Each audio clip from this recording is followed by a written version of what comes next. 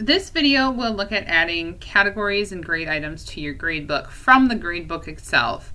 If you're looking for more information about adding grade items from particular content items like assignments, quizzes, and discussions, you'll want to check the modules that discuss adding those specific content items, and adding grade items from those particular items will be discussed there.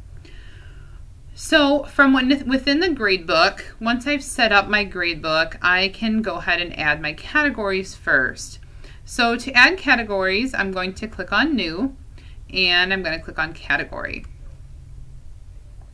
So we'll just create a new category here for exams.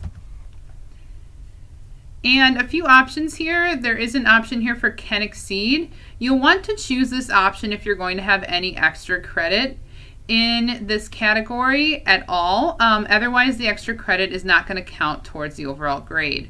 So you want to make sure this is included if you're going to have any sort of extra credit.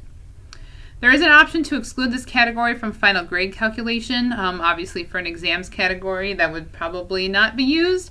But if you do have a category of things like compliance exams where students have to do them, but they're not part of the final grade, that might be a great way to exclude everything in a particular category. There is a distribution option in here too, and this is, I'm in a points-based gradebook right now. I will demonstrate this as well for a weighted gradebook. But for a points-based gradebook, there is a distribution option here. This will allow you to, if you're going to drop the lowest or keep the highest, but we see this most commonly if student instructors are going to maybe like drop the lowest exam. Now note, in order to do that, all of your exams or all the items in this category all have to be worth the same number of points. And then I'm going to say I'm going to drop the lowest non-bonus item, meaning non-extra credit item. I can also drop the highest if I want to as well. And so I'm going to actually uncheck that box. I'm going to go ahead and save this. All right, now I'm going to flip this over to a weighted gradebook and demonstrate what this adding of a category looks like for a weighted gradebook. Okay, so I'm now in a weighted gradebook. So now when I come into this exams category that I just created, I'm going to click on the arrow there, and I'm going to click on Edit Grade Item. And this is going to show me that same settings interface, but again, here we're looking at a weighted situation. So I can set the weight here. I'm going to go ahead and set the weight, say, for 50%. There's another one here, allow category grade to exceed category weight. Again, if you have any extra credit that's going to be in this category, you're going to want to make sure that box is checked.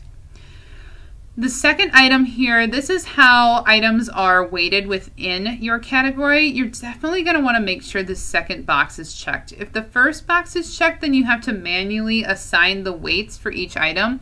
So by choosing the second option, Talon will automatically calculate the weights of specific assignments or items within this category and weight them accordingly based on their point value.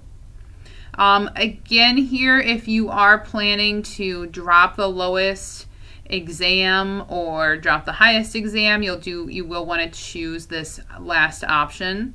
And that'll make everything in the category weighted equally and also drop the lowest. But I'm going to go ahead and keep the second setting set. And I'm going to save and close. Okay, so I'm going to create a new grade item here in a weighted gradebook setting. So I'm going to click on New, and I'm going to click on Item this time. And I have several options here of different grade items. In general, you're probably going to choose the numeric grade item because that's where you're just going to enter a number of points for a particular grade item. But you do have a few other options. Okay, so we're going to go ahead and just click a numeric grade item. And I'll call this grade item Cat in Class Discussion. And I'm going to put it in a category. Put it in this one. Set the number of points and set the weight. Again, I am in a weighted gradebook here, so it's going to ask me for points and weight. I can say, can I exceed? This means, can I give students, say if it's worth 10 points, can I give them 11 out of 10? And bonus would make this extra credit. I'm going to just leave those be, and I'm going to go ahead and click on Save and Close. And this is going to put that within my assignment category here. Notice there's this column here for association, and this one has no association. That means I did not create this through course content. It's not tied to anything in course content. This is just a manually created option. So I'm going to flip back to points mode, and I'll show you what this grade item looks like in points mode. Okay, I'm now back in points mode, so I can come here to this cat in class discussion. I'll notice that column for weights is gone here. I'm going to come back to this cat in class discussion. I'm going to click on where it says edit grade item.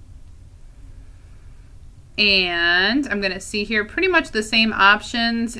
I have the option to put it in a category. I have the number of points. I have the can exceed and the bonus. Notice I don't have that column for weighted now. And I have the option to exclude from final grade calculation.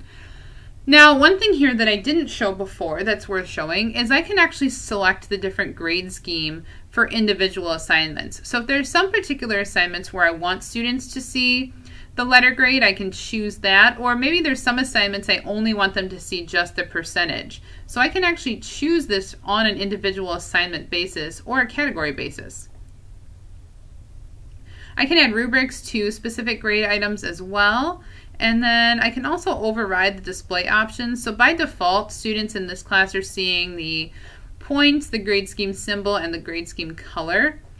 And I'm seeing the grade scheme symbol and the grade scheme color. And I can actually override those settings and customize this on a grade item basis. So we'll go ahead and save and close that.